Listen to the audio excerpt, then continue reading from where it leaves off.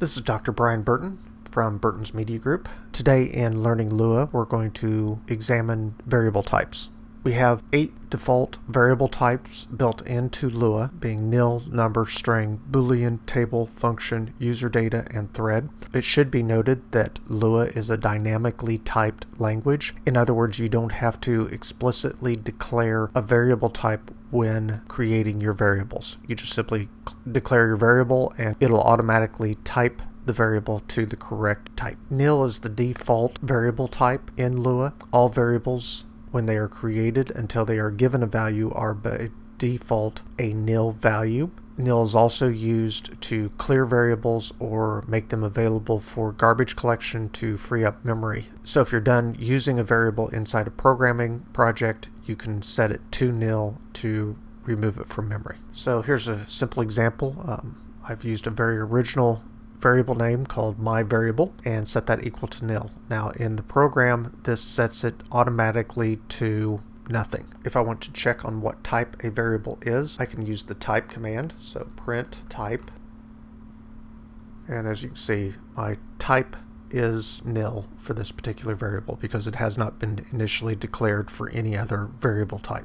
The number data type is used to store all numeric values. It is a double precision floating point real number for storage that includes for all types, including what we would normally consider for an integer or other data precision types for numeric values. Internally, Lua stores it all as a 64-bit double precision floating point number.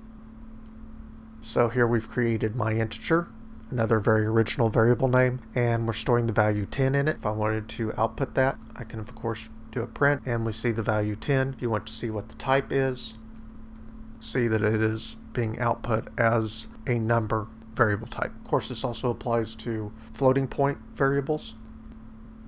We can easily declare a floating point variable, output the results, and double check the type, which would again show that it is just simply a number type.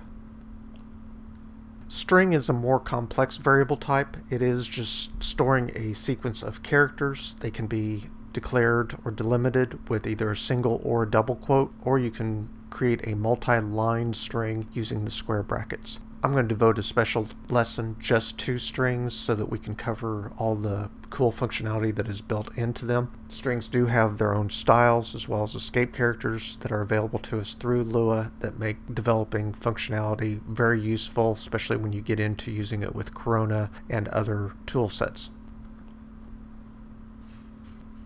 Here we have an example of using a double quote to create a string variable. Again, we're printing that out. If you want to see the type, it does automatically declare it as a string type. If you wanted to create multi-line,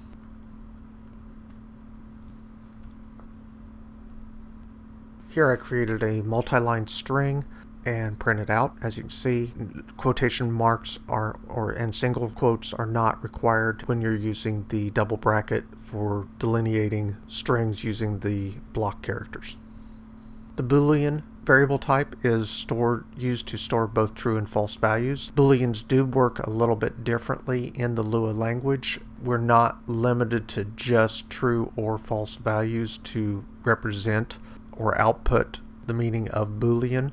Nil is also would return a false as well as, or that it has no value. You should also note that Booleans, when they are being evaluated, such as in a if-then structure or a while loop or something like that, anywhere where you might be evaluating it, we'll talk about that in a later lesson as well. Anywhere where a Boolean is being evaluated, if it contains value and is not false, then it is considered a true value. So 0 will be evaluated to a true condition. Also note that an empty string, which in some programming languages evaluates to a false situation, evaluates to true because it does contain value. So consider in Lua that a false condition in Lua means that the variable does not contain value, or it contains the value of false, and that automatically delineates it as a Boolean value. When you're using Booleans or checking for value inside the Lua language, always remember that false may mean that it just simply has no value.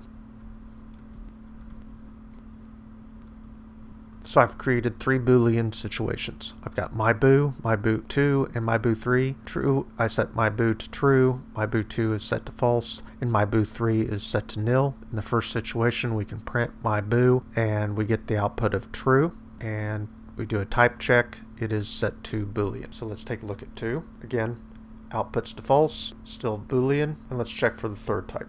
And for the third type, it does evaluate to nil, as well as the type is also evaluating to nil. But as I said, if you're doing an evaluation, such as an if-then or comparison operation, if the variable is a nil, that will evaluate as a false situation during the evaluation.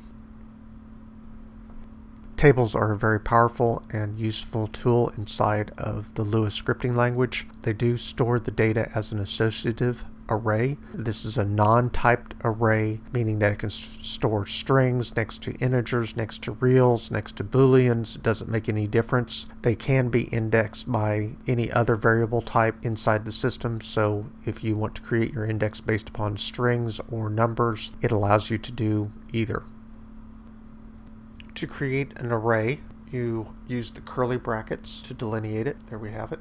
As I said, you can use any type for your indexing, or as I mentioned, arrays inside the Lua scripting language are non-typed, so we can have a string next to a number next to another string.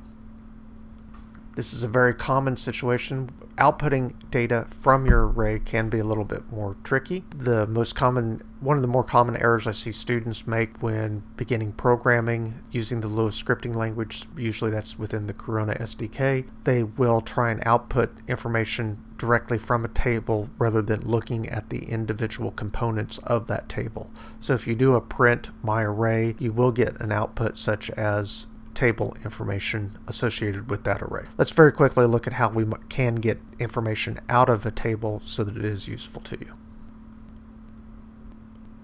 The easiest way to get your data back out of the array is that you can directly index the object type. So in this case, if I wanted to list the first object, which is a string, I can just simply in brackets place 1, and that will return the first object in the array. It should be noted that arrays start counting at the value of 1. Many programming languages start at 0. In Lua, we start at 1. So my array index 1 will return string, just as my array index 4 will return the value of 14.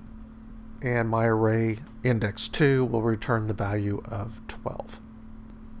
The last 3 variable types we'll go into in further depth in later lessons, but for now I'm just going to explain what they are. The function variable type allows us to assign a full function program segment to a variable. Since Lua is capable of storing functions as a variable type, it gives us a great deal of flexibility and dynamic programming capabilities within our code. We'll cover functions in greater depth in a later lesson. The last 2 data types are user data and threads. Again, we'll cover these in later lessons. These are much more complex concepts. The user data allows us to represent new data types and be able to store that in our variable types. Threading allows us to be able to store a coroutine instance inside of a variable. In other words, it allows us to do multitask threading and be able to store those threads inside of a variable type.